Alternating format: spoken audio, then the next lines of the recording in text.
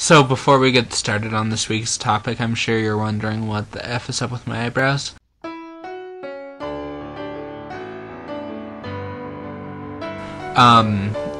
I went to a drag show in CSU Fort Collins, and I got all dressed up and made up, and I could not get my eyebrows to cooperate, so I just shaved them off.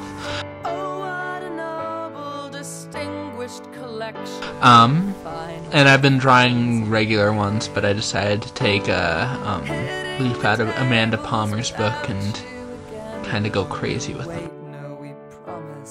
And I hope you like them, because I'm pretty proud of them myself. So today's kind of a lame day for me to report how my day was, because it was lame. That was an awful, awful sentence, and I apologize. But seriously, I went to my psych statistics class, which was hell, and then I went to my anthropology class. It's just a way to describe the teeth in the mouth. If you couldn't gather, we were talking about teeth. And then I got off work, and I dropped off my boyfriend at school, and now I'm back home making this video. So that's my day. Not a whole lot more to say about it, so let's move on to our second topic today, which is astrology. So I'm a Leo, and the major parts that really attribute to me are the laziness and being stubborn and being warm and loving and caring, and at the same time really loving theatrics and being larger than life. And that's something that I never really felt like I fit into.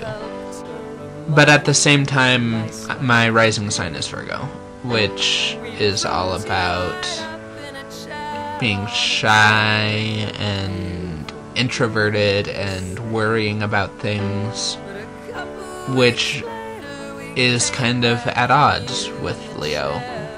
But, I mean, that's kind of how I am, so there you go. But you know, astrology really can't explain everything. It's a really interesting guideline. It's very mysterious and mystical, which is very appealing, but it's also something that you shouldn't totally base your life around. Like, don't think that because Leos and Pisces aren't compatible that you'll never be able to date a Pisces. I've been dating a Pisces for almost 2 years now, and it's, even though we don't always agree on things, it's by far the healthiest relationship I've ever had. So that's what I have to say about astrology. Just want to remind all of you to check out our Facebook page. I know it was down for a bit, but we have it up again, and I'll put a link down there. And if you have any suggestions for topics or any questions, be sure to check out our formspring or write on our Facebook wall or just leave us a comment. We'll look at it and take it in consideration, because we're kind of hurting for topics right now. Alright, well that pretty much sums everything up. I guess I'll see y'all next time someone can't make a video. This is Brett, signing off.